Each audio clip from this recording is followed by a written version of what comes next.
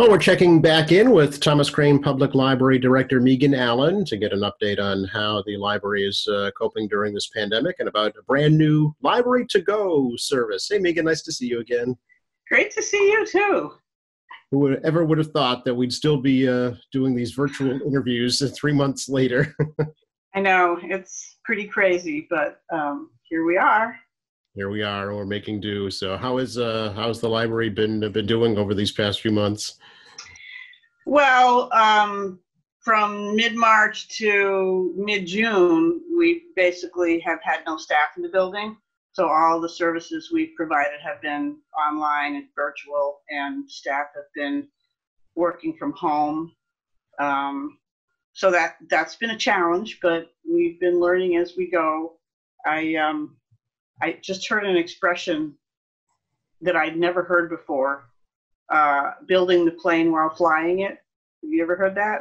I have not, but that's a great way to describe it. It really is. Yeah, that's how I feel like what we've been doing for the 3 months we were closed, just like figuring out how to provide programming online, doing it with staff at home without necessarily the best equipment. Just like everything's been a scramble, figuring out how to take phone calls and to be able to help people live with staff working from home. So we have been figuring it out. And now we've had staff phasing back into the building since the middle of June. And we've had heaps and heaps of return from the book drops, which we've had open the whole time to deal with. So we've had a backlog to deal with, and setting things up so staff can work safely in the building. Safety is first. So trying to have staff working far apart from each other and following all of our new health and safety protocols, and getting ready to provide outside pickup service. So that's, it's a completely new way to provide service for us. So we had to sort of think through all the steps and how we would provide it in a way that would also keep our patrons safe as they come and pick things up. And we know there are a lot of people out there really anxious to come in and start getting library books and CDs and music. And so we are now providing that service.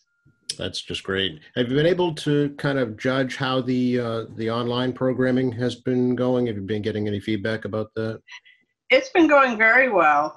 We've been getting actually often larger audiences than we used to get in the building, probably because, now you don't have to, come and travel to the building to attend a program. So, yeah, I think it's been quite successful, and we will continue to provide that kind of programming for the indefinite future. And, we're thinking that even once we are starting to provide some in-person programming in the building, we're going to be looking for ways to live stream those programs so that, they continue to be accessible to people who are still at home. Yeah, and it looks like it's going to be at least over the summertime, probably, if not into the fall as well. Yeah, our summer reading program is all online. We just kicked that off yesterday on July 1st, and we have a whole summer of online fun planned for kids. Any thoughts of having online, like concerts that are so popular, the summer concerts on the lawn, or any kind of entertainment online like that? We've talked about it. Online concerts are a lot more challenging in terms of getting good sound quality. Yeah. For a concert that's, so I'm not sure, if or when we'll try to tackle that. Okay. Yeah, one step at a time. But what you are doing is having contactless curbside pickup service. What's going on? Yes. Right now, we can provide access to the Thomas Crane Library collections. Interlibrary loan and delivery among libraries on the South Shore hasn't started up yet. But we have plenty of stuff at the library. So the way it works is you can place a hold just the way you always used to in the catalog. We have an online form that's up on our website now that you can use if you don't want to just look and place a hold. So you use the form to tell us what kinds of things you're looking for. So, maybe you're a romance fan or a history fan and you don't have specific titles in mind, but, you'd like the librarians to select things for you. You can use the form. You can also just pick up the phone and call us, and someone will help you figure out what you're looking for. Once your items are ready for pickup, you receive a notification and you schedule an appointment to come pick it up. We're doing it by appointment just so that we can keep people spread out over the day and, avoid having long lines and people getting close to each other. So that's really for everybody's safety and convenience. And then once you have your appointment, you just come to the main library, and the pickup is at our Washington Street entrance, which is the one that's close to the parking lot. And it's pretty simple and easy. We think, we hope. So again, this is just the main branch right now. This is happening, right? Right. Okay. And are there designated hours for pickup? Starting July 6th, we will have pickup available between 10 and 8, so 10 a.m. and 8 p.m. Monday through Thursday. And then on Fridays and Saturdays, it will be 10 to 4. Okay. And is there a limit to the amount of items that can be requested for pickup? We are limiting right now to 10 adult or teen items and 20 children's items for a single pickup, and asking people to just have one pickup per week. That's just because, there's only so many hours in a day and days in a week, and we're trying to give as much opportunity for as many people to come in and pick things up. Okay.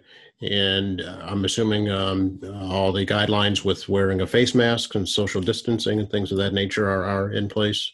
Yes, and we have signage at the library, so when you come the first time to pick things up, you'll see what to do. We have some signage to help people stay 6 feet apart as they, if they have to stand in line. And then we have a table outside the doors on Washington Street, and the items are all ready for you. And then when you get there, there's a phone number to call.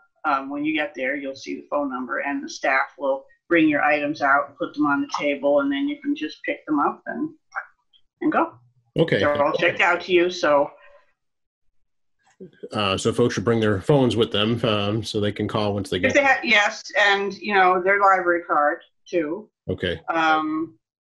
So even though we've checked them out ahead of time, when you get there, you call and you just give us your name and your library card number so that we know we're bringing out the right stuff for the right person. Right. And if you don't have a phone, that's fine too. You can just hold up your library card, and staff can see who you are and bring out your stuff. Okay.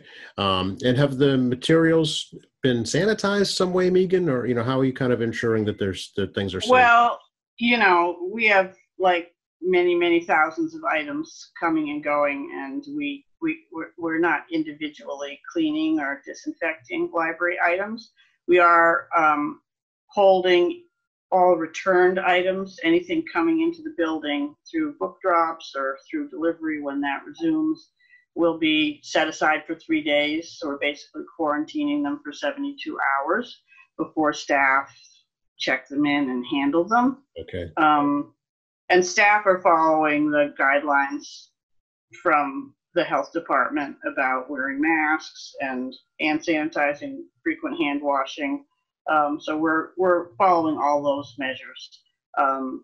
If people are concerned, I know some people are basically doing the same thing with grocery store items, or, when they bring them home, they sort of set them aside for 2 or 3 days. And people can certainly do that with their library items as well if they're concerned. Okay. And folks want to return items. How does that work? Our book drops are open at all of our locations, and they have been the whole time we're closed. So anybody can return things anytime. Anything that was checked out before we closed in March, the due date has been extended to July 31st. So there's no hurry to bring things back. But people are welcome to bring them back whenever they want and just return them in any of the drops at any of the locations. If you're coming in to pick up new items as part of our outside pickup service, you might want to bring back your old items while you're coming. You'll be standing right next to the book drops at the main library, so it'll be easy enough to put your stuff in.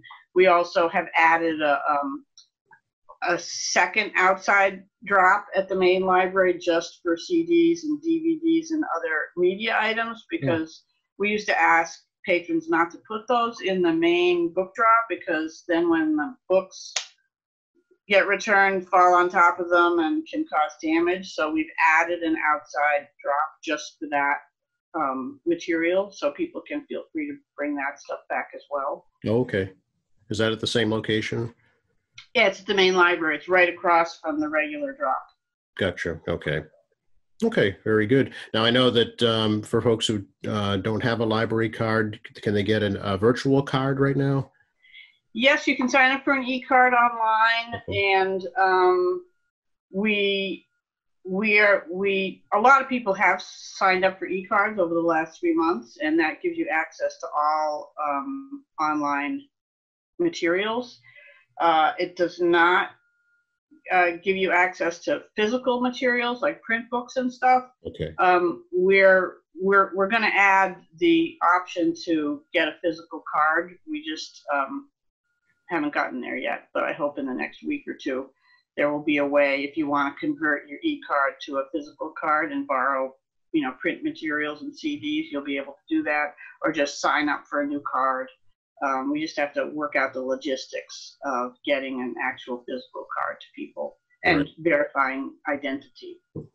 Gotcha. Yeah. Okay. So, and am I correct in assuming that the fines are suspended till the end of July? Well, anything that was checked out before June 22nd is not due until July 31st. Okay.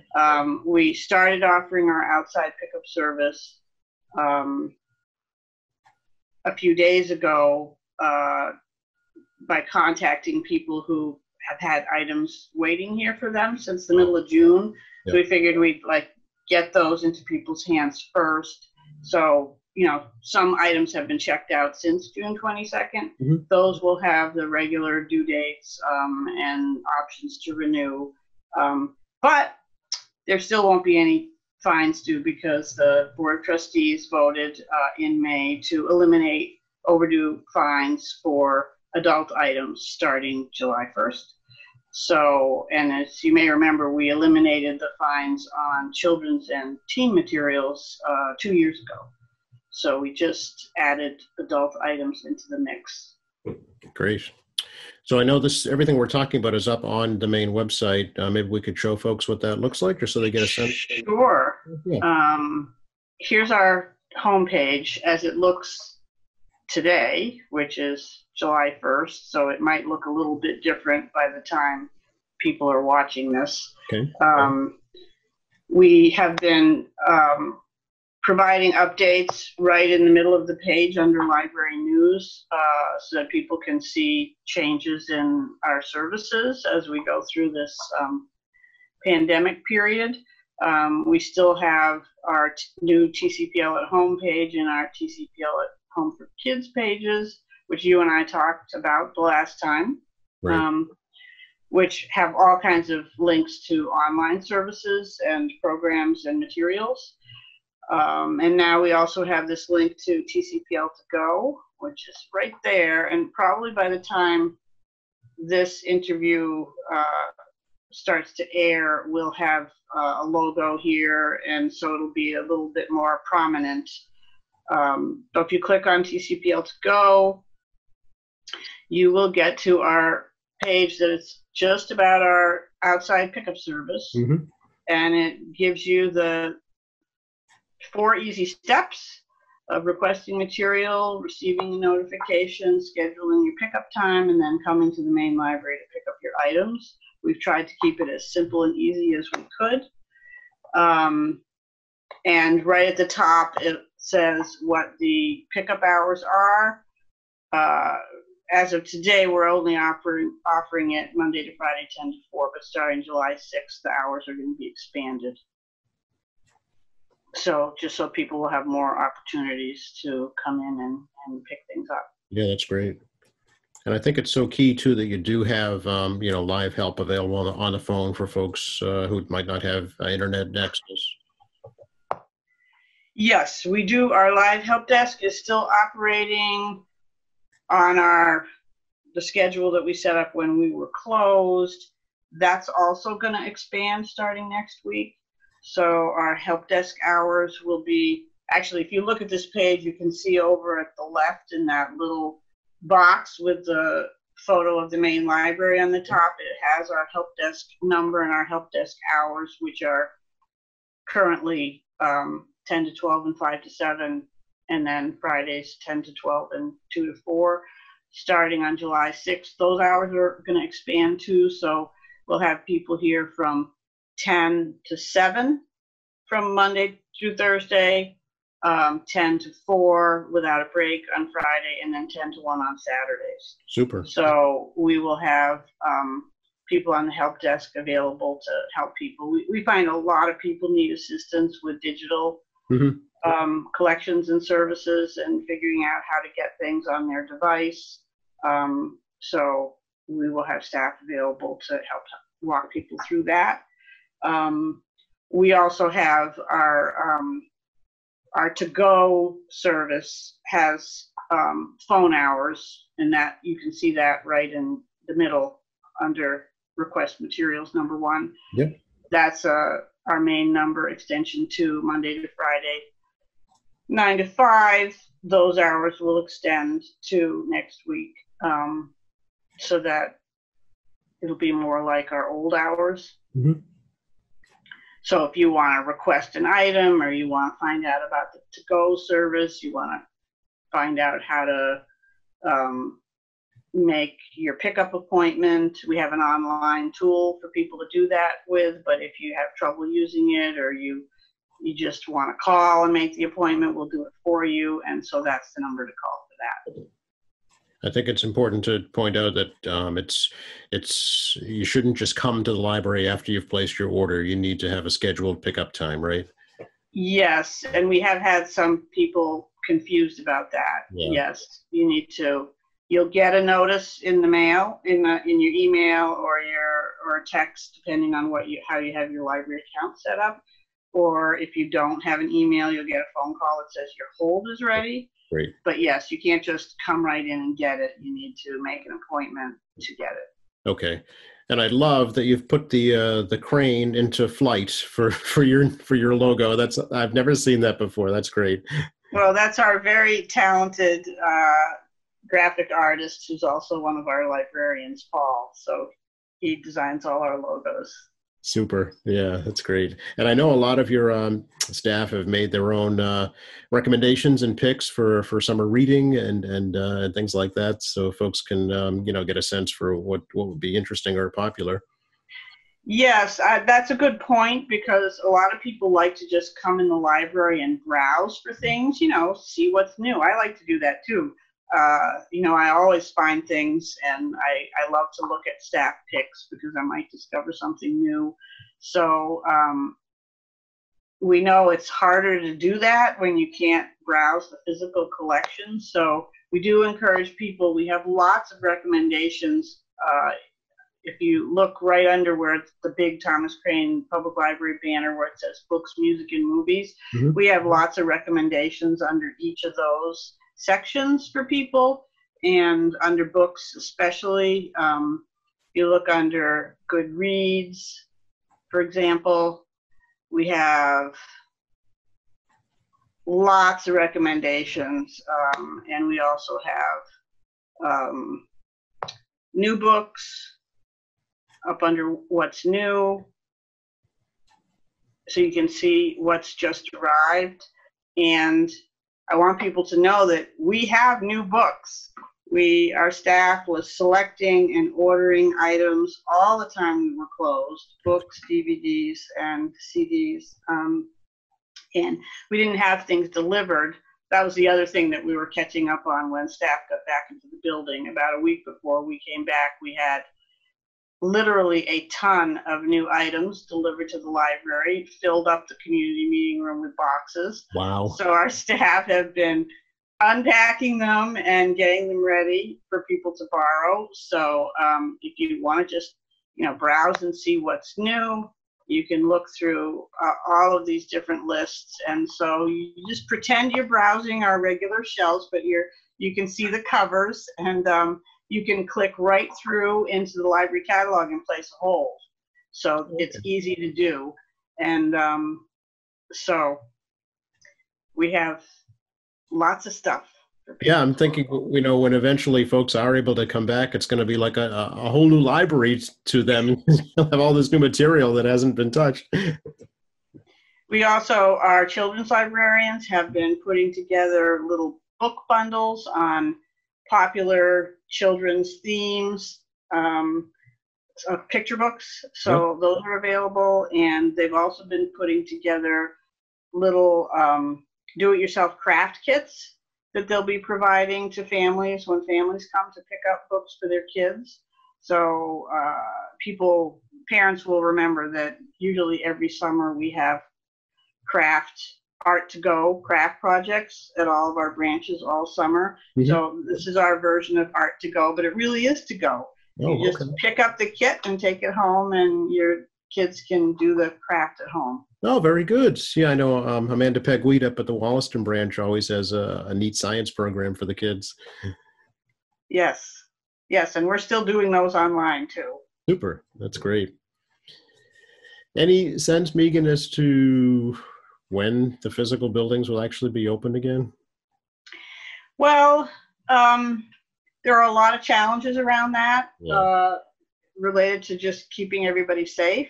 We're very eager to provide more services to people and provide some kind of access to computers, scanning services, things like that. We're waiting to see what phase 3 allows for libraries. Right. We've basically been following the reopening Massachusetts phases as the governor has been rolling them out. Generally, he will roll out specific details on the next phase or part of a phase, because the phase 2 was rolled out in a part 1 and a part 2. I don't know if there's going to be part 3 or we're going to go to phase 3. Right. But usually those industry-specific guidelines don't come out till like a couple of days before the phase starts, so it doesn't give you a lot of time to plan, which I understand. We're all making this up as we go along, right? Yes. So we're waiting. Flying, right? Yes. Yeah. So we'll be watching for those, and the Massachusetts Board of Library Commissioners, which is the state library agency, has been issuing library-specific guidelines and recommendations for each phase. Mm-hmm. So as those come out, we review those. And so as soon as we're able to safely provide some additional services, we will.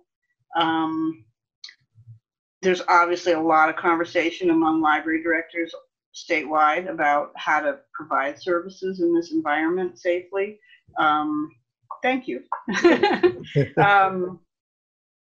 And, people are talking about allowing, many fewer people into the building for specific purposes. For example, 30 minutes to browse and pick out books, and then you got to go and let somebody else in. Yeah.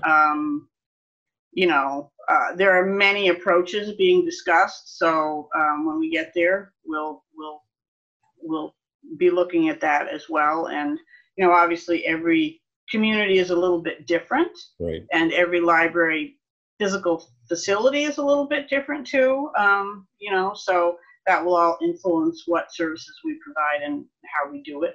Sure. We're certainly eager to provide more services to people as soon as we can do it safely. Sure. Yeah.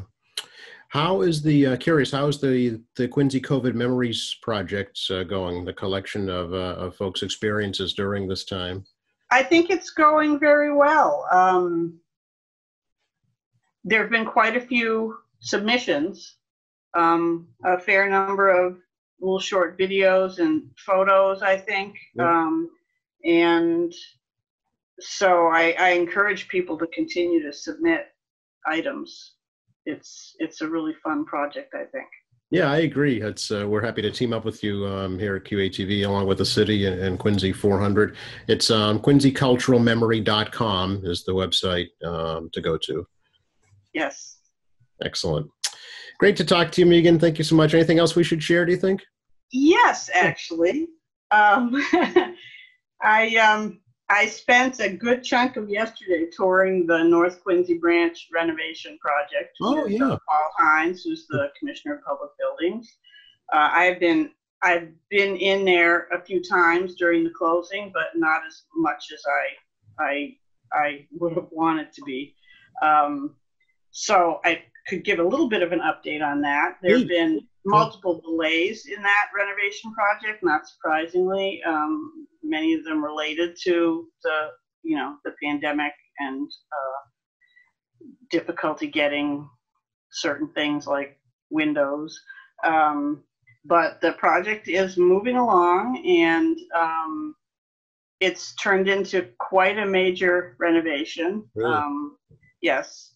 So the interior is pretty much a shell at this point, but they're almost done rebuilding the new ceiling, and a lot of the electrical is in, and the project is moving forward. We're now looking at a fall reopening date. Okay. We'd originally thought it would be in the spring, but when everything happened in March, just the whole timeline got delayed. Right. Okay. So that it's going to be pretty awesome. Yeah. We have been taking photos periodically along the way and posting them on our Flickr page. So people who are interested should go to our website, find our Flickr link at the bottom of the page, and you can go in and look at the pictures. So neat. We'll continue to take photos and put them there. Okay. And the other thing that happened while we were closed that was sort of unexpected was a lot of work has been happening at the Adams Shore branch as well. So there were a few small things that were going to be done to the branch, but the Public Buildings Department took advantage of our period of being closed to really go in there and address a number of issues, including some handicapped accessibility issues. So when the building reopens, we'll have a fully accessible public bathroom, among other things. New lighting fixtures, new ceiling in some areas, some new flooring and carpeting, plus the brand new HVAC system will be fully operational, and there will be air conditioning in there. Woohoo! For the first time in like 10 years or something. Wow. Okay. Yeah. So we are talking about providing the outside pickup service at branch locations, not just at the main library, but right now neither North Quincy or Adams Shore are ready for staff to be working in the building. So we might look at providing some pickup service at Wollaston at some point, but we kind of want to see how it goes and how busy we are at the main library. And if we hit capacity there and we just can't meet the need, we'll look at providing pickup service at branch libraries. Okay, very good. And the bookstore, Megan, at the main branch, that remains closed, is that right? That remains closed, and there's no reopen date for that. At this point, we have only staff in the building, no volunteers, and of course the bookstore is run by Friends of the Library volunteers who are they put a lot of time and effort into the bookstore, and they're, of course, eager to get that up and running again because it's a source of revenue for their friends, Mm-hmm. which they use to support all of our programming, which is still going on. Right. But for their safety, we're not ready yet to have folks come in and start working in there. Of course, yeah. Are you taking donations though outside? No, we can't handle donations at all right now. Okay. We have our hands full with, the services we're trying to provide. Yeah, sure. So people should just hold on to that stuff, and Yep. the day will come when we'll welcome donations again. Okay, great. Anything else? I think that's all. I'll probably think of something else after we say goodbye. But But the big news is you're beginning contactless curbside pickup at the main branch. yes, Library.org is the place to go, or give a call. Yes, we are looking forward to seeing you. We have missed seeing our patrons. Yeah. And even if we're just waving at you through the window, we'll be happy to see you. So come back. That's great. Thanks. Good to see you, Megan. Hopefully, you and I can do this in person again next time. Yes. Yeah, that would be great. All right. Take care and be well. Okay, you too. Thanks, Joe. You're welcome. Bye-bye.